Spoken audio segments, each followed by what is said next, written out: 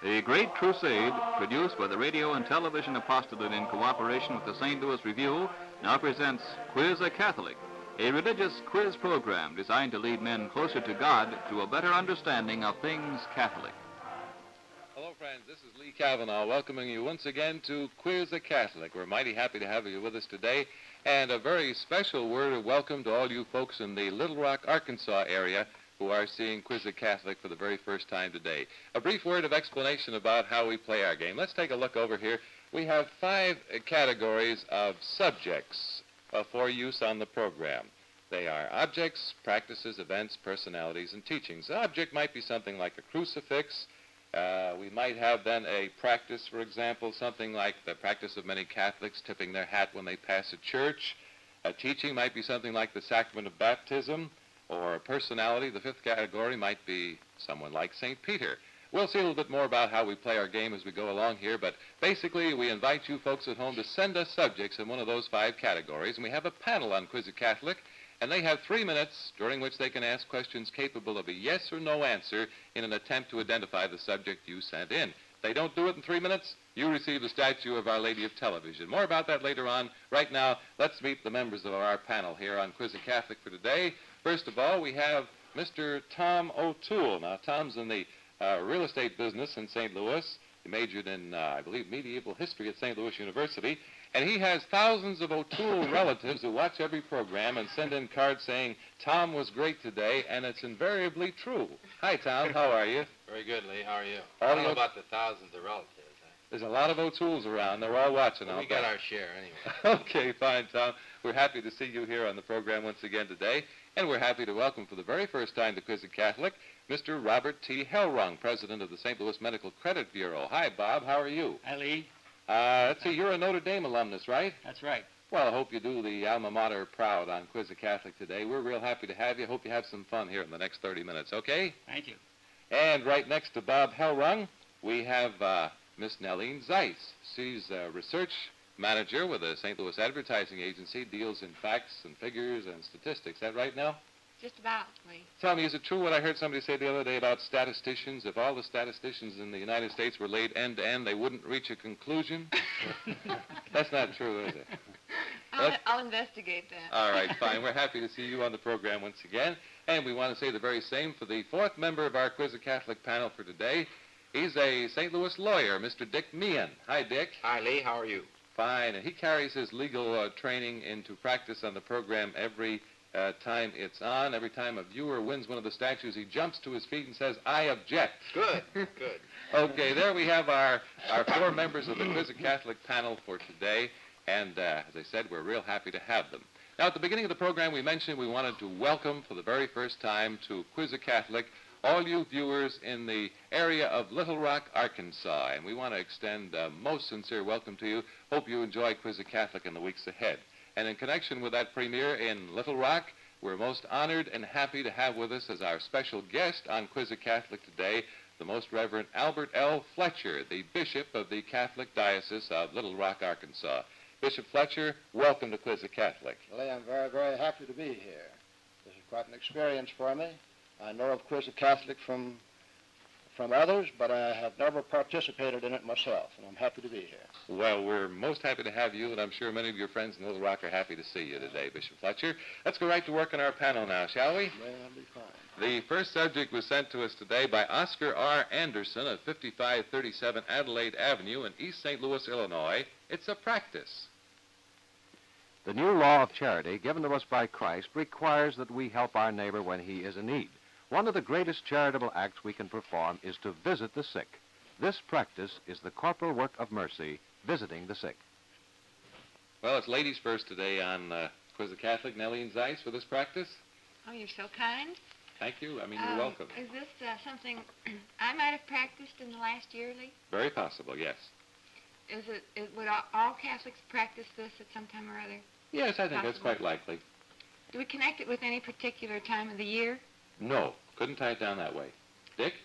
Could it be practiced any day of the year then, Lee? Yes. Practiced several times a year by a Catholic? Could be. Any particular time of the day? No. Tom O'Toole? Is this practice performed in any particular place? One specific place? Is that what you meant, Tom?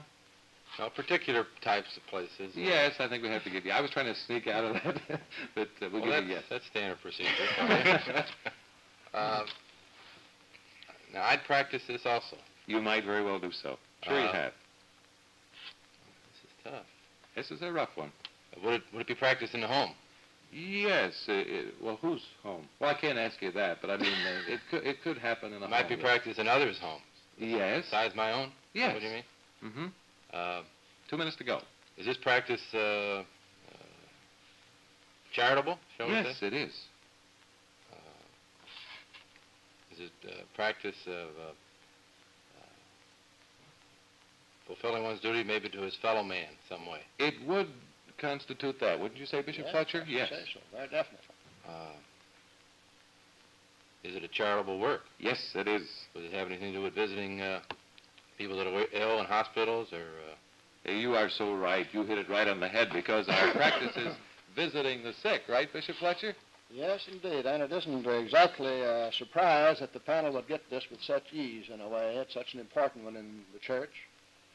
I can't help but thinking when they mentioned that of what an important place it took in the way our Lord seemed to feel about it. He made that thing of visiting the sick the example for showing what he meant by loving our neighbor. You remember the example of the Good Samaritan, how the young man asked him, "Who is my neighbor?" And he didn't tell him in abstract words. He told him by an example of the Good Shepherd, of the Good Samaritan. Now, how they passed by, certain ones passed by, finally the Good Samaritan came and ministered to him and took care of him. And then our Lord asked the young man, who was neighbor to him who fell among robbers? And, of course, he said, he who showed him mercy. And our Lord said, go and do in like manner. Well, that sort of applies to us, too, in a special way. Go and do in like manner. There's such a thing as doing too much visiting, and there's such a thing as visiting too little. The thing that I think that enables us to do just the right amount and to do it in exactly the right way is to remember that what our Lord said, that whatever we do to the least of his brethren, we do to him also. And if we do it that way, why, we will be a real help to the sick person, and we'll bring wonderful blessings and help to ourselves. Fine, Bishop Fletcher. Thank you very much. Let's move along now with subject number 2 on Quiz the Catholic today, sent to us by Mrs. Earl Stanky of 3210 Portis Avenue in St. Louis, and this is a personality. The wicked cities of Sodom and Gomorrah were destroyed by God. Lot, who was a righteous man, was told to gather his family and leave the city, but not to look back on the destruction. His wife did not obey, and as she looked behind, was turned into a statue of salt. This personality is Lot's wife. Right, for this personality, Tom O'Toole, may we start with you? Okay, Lee, is this a man? No. Bob? Is this person living today? No. Nellene? Is this a woman? Yes. A particular woman? Yes. Would we find her mentioned in the Bible? Yes. In the New Testament? No. Dick Mehan? This is an Old Testament personality. Yes. Was she a member of the Jewish nation? Yes. Was she either a ruler or related to a ruler? No. Not related to a ruler, no. Not exactly. Mm-mm. Oh, so we have 4 no's and we're open for general questioning. Is she important in Jewish history? Yes, I think so. Is there a particular event connected with her? Yes. Life? Yes. Would this be Judith? Judith, no. Would we connect this with Moses, the time of Moses, in any way? No. Would it be after the time of Moses? No. Would this be a miraculous event? Yes, it wouldn't. Yes, it would be. Would the event, the miraculous part of it, would it be good or bad, or would it be either one of those? Yes, it would be either good or bad. We narrowed that one down. Was she famous as a mother? As a mother would not be her chief claim to fame. Was it an unfortunate event, Lee, or Yes. a tragedy? Was this Lot's wife? Yes, it was. By golly, Mrs. Stanky, subject Lot's wife. Right, Bishop? That is really wonderful. I don't see how they get them, Lee.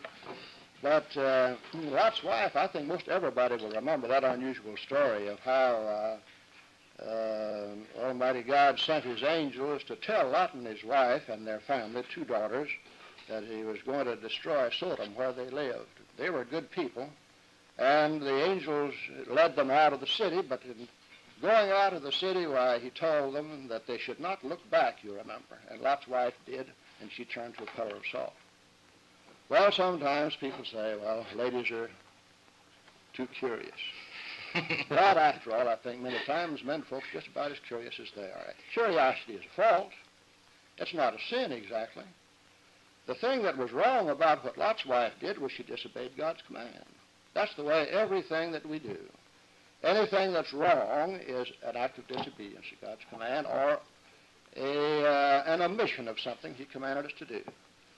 Disobedience is a hard thing, actually. It goes against our proud nature, but it is the most necessary and reasonable thing for us to do. Let's try to remember, I think it's a very good time for us to remember that all lawful authority is from God, whether it's ecclesiastical or whether it's civil. Let's try to remember that, and it will make our obedience to the law easier. Well, thanks, Bishop Fletcher. This is the subject that we invite you folks at home to kind of outguess the panel on. Here's what I mean. The panel, all they ever know is the category. They don't know anything else about the subject. It's their job to find it. Well, this time, we're just going to tell you folks at home the category and not show it the subject on your screen, so you'll have a chance to see if you can outwit them.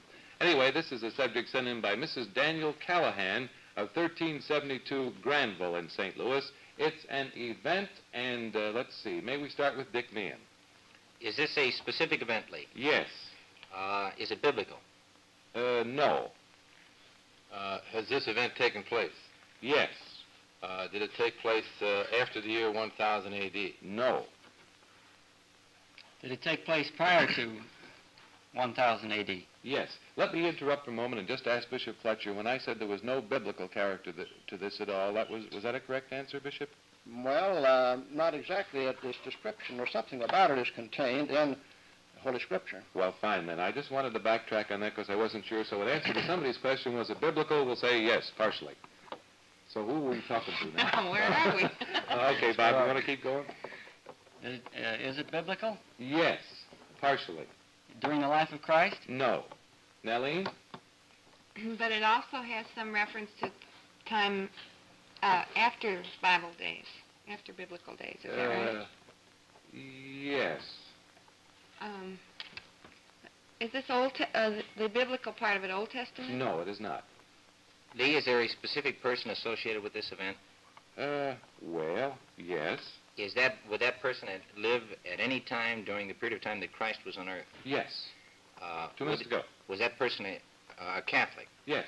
Was he a member of the hierarchy? Yes. Was he one of the first bishops then? Yes. Was he St. Peter? Yes. Is this an event that occurred in Rome, or in Rome or Italy?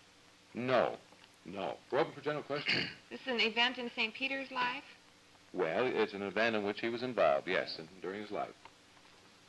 Well, was he directly, physically involved in this event, Lee? Yes. Was it something in regard to his persecution of St. Peter? No. Did it also involve our Lord? No. Did it have anything to do with the setting up the founding of the church in that No. respect? No. Did it involve any of his travels? Well, no, not directly. I mean, he traveled perhaps to... His writings? No. Was there some other 1 minute Catholic ago. associated with St. Peter in this event? Yes. Is it another saint? Well, there undoubtedly were, yes. No, was this other person a saint, I think, Lee? Well, it could have been that there was a saint or other saints involved. Is this involve any of the miracles of St. Peter? It's having to do with Antioch, where he set up No. his first seat. Nope. How's our time? Half a minute Does it to go. involve St. Paul also? Bishop Yes, Fletcher? you got a part in it. Bob? Does Paul? it involve all of the apostles? Not all of them, I don't Not all believe. of them. No. Is it perhaps right after Pentecost? A lot of conversions were made? No. Was it the concession of authority to St. Peter by the apostles in the... No, that's not what we're looking for. But was it his 10 travels? seconds. Did it take place in the room just before they went out to teach the gospel? No. Did it take place 5 within seconds. a year of that period of time, Lee? No, I'm afraid Was our Peter time... teaching? Now, our time is up, and that means that Mrs. Daniel Callahan of 1372 Granville in St. Louis receives a statue of Our Lady of Television for beating the panel with the subject, the Council of Jerusalem. Oh, that's a rough one. Well, Lee, I'm not surprised. Now, the Council of Jerusalem took place around 50 or 51 A.D., only about 15 years after our Lord left this world. It was where the apostles got together. St. Paul and Titus came down from Antioch to St. Peter. And there were a couple of other apostles, St. James and John, who were still in Jerusalem. And they came down to discuss some important questions. And they came down to see St. Peter to decide them for him. And the question, of course, at that time was whether the Jews who had embraced the Christian religion were still obliged by the old Mosaic laws, and whether also those who became Catholics were obliged by the old Mosaic laws. Well, it's important because the apostles, who were the first bishops, and who were scattered around in fulfilling what our Lord told them to do, they came together, only those few could get there, and it was some very important things were decided. But one of the things that seems so important to us is the fact that they came there to see St. Peter primarily. He was the one who, after the meeting, pronounced what his decision was and what became the law of the church. So the Council of Jerusalem, although it was way back there, it is a very important council. It is one of the sort of impressions through history which shows how our Lord led his church from the very beginning. All right, Bishop Fletcher, thank you very much. I'd like to take a moment out now to extend once again to you folks an invitation to take part in Quiz a Catholic. Remember, send us a subject in one of those 5 categories: objects, events, personalities, teachings, or what I leave out, practices, huh? And send them to Quiz a Catholic in care of the station you're watching right now. And if your subject is used on the program and the panel does not identify it, then you receive one of these beautiful statues of Our Lady of Television, the patroness of the Catholic radio and television apostolate. So remember that. Send your subject to Quiz a Catholic in care of the station you're watching right now. And we want to extend a very special invitation here on this first program in the Little Rock, Arkansas area for you folks in Little Rock to send us a line, will you? Quiz a Catholic in care of this station. Okay, let's go to work with them. Oh, Bishop Fletcher, this is a rough one. We'll give him trouble on this one. This was sent in by Ida B. Ryan of 855 Westgate in University City, Missouri. It's an object. The laws of the Church are always designed to help man gain eternal salvation. One such law requires that Catholics abstain from meat on Friday because the Church realizes that self-denial is one of the means by which man can increase in spiritual perfection and show God that he is sorry for having offended him. This object, then, is the fish eaten by Catholics on Friday. Right, for this object, Bob Hellrung, may we start off with you, sir?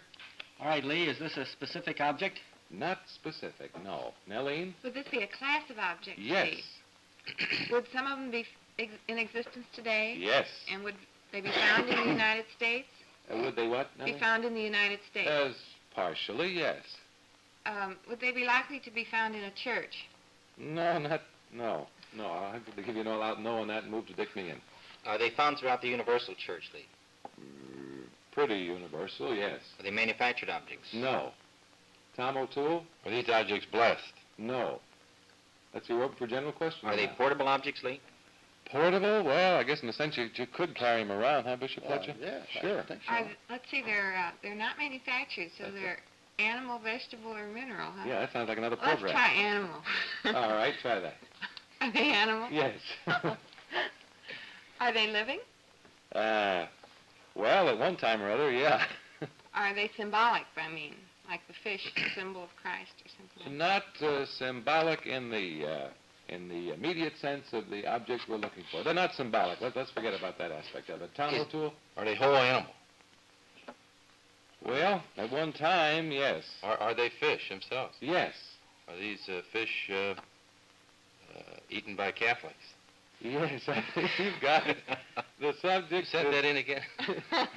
is the fish eaten by Catholics on Friday. Right, Bishop Fletcher? Yes, that question, in a way, was a hard one because it's something so close to us. People think of Catholics many times as fish-eating people. We're referred to as fish eaters. I can assure you it isn't through preference for most of us, because we like a good steak a whole lot better than we do fish. And the eating of fish is merely a substitute, eating something nutritious for something that the Church has asked us to deny ourselves, namely fish. Namely flesh meat on Fridays. Now, of course, that brings up something. Why does the Church do that? Why does the Church make it hard for us so that we have to deny ourselves certain things we'd like to do? Well, actually, that goes back to the very fact that sacrifice actually is the basis of our holy religion. That was the big act that our Lord himself performed in our redemption, the sacrifice on the cross. And so it is in our striving to be more and more like him, the Church imposes a certain minimum amount of sacrifice that we should perform.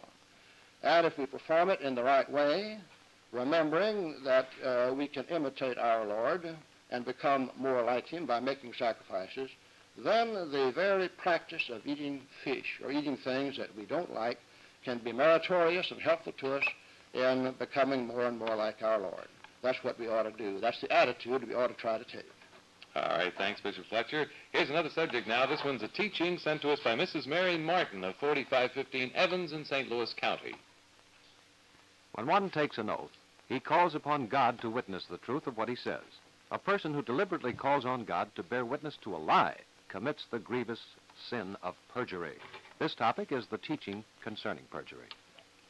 Well, I think we ought to start off this teaching with Dick Mehan.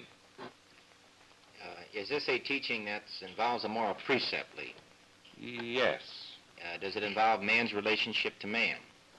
No, not primarily. Does it involve an obligation to God himself? Yes. Teaching. Is it embodied in the Ten Commandments? Yes. It's embodied, yes. Is it have anything to do with the adoration of God? I don't think we'd say with the adoration, no. Bob Hellrung? Does it have anything to do with our last end? No. Nellene? Could we narrow this down to the first three commandments, Lee? You could. Would it be in the first commandment? No. So we're open for general questioning now. The second commandment? Yes. Based on. It had something to do with not taking the Lord's name in vain, is that right? Something to do with that, yes. So anything to do with swearing or anything to do with swearing? Well, yes. Oh, the legal expert over here, come on. I don't know what this is. Is this something to do with the respect that we show at the mention of our Lord's name? No, we wouldn't tie it down that way, Dick. Well, that law didn't help me at all. Do you practice in Arkansas? Not licensed. I'm going to try to be after the show. Who's got an idea what this teaching is now? Is it something that we do to counteract the use of the Lord's name in vain? No, I wouldn't describe it that way.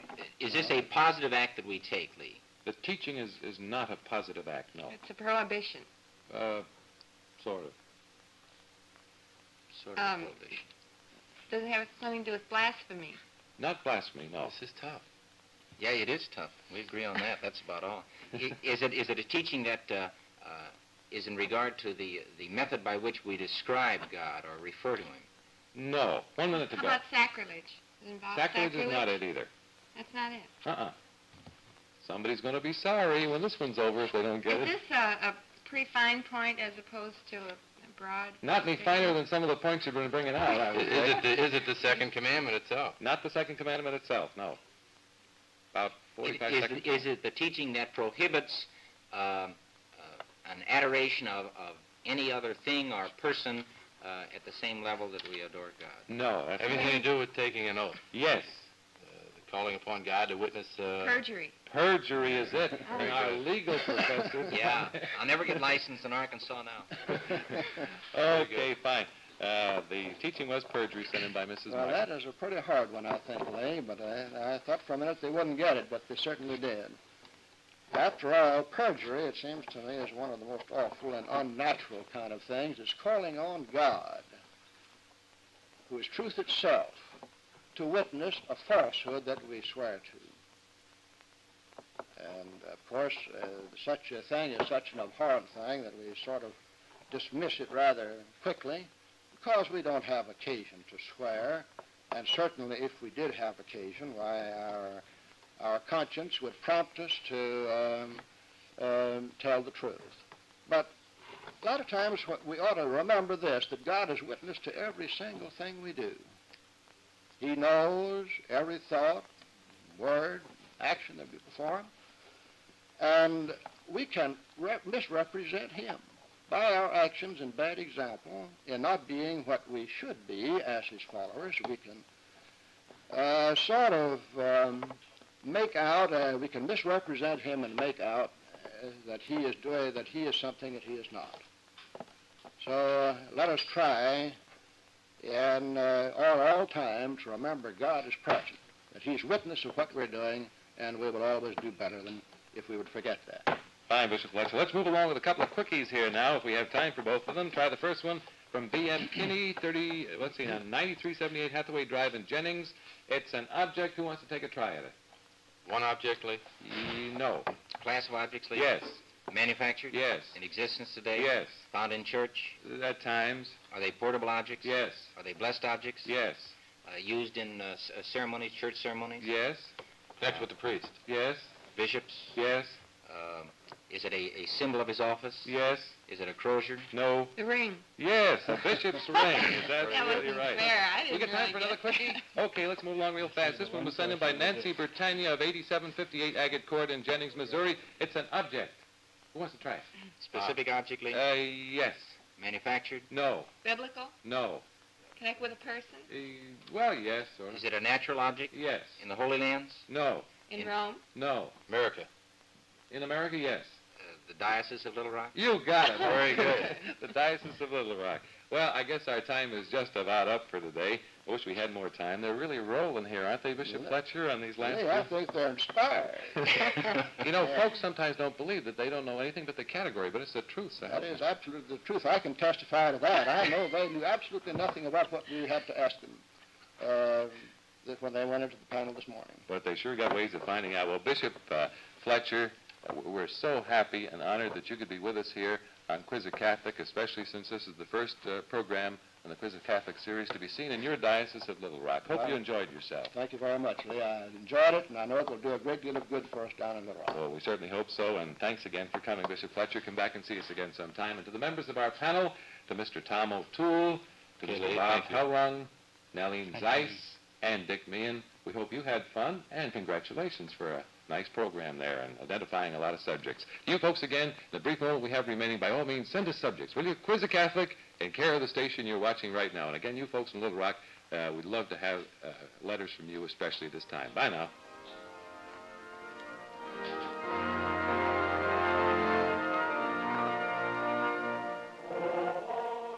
Quiz a Catholic has been produced by the Catholic Radio and Television Apostolate of St. Louis.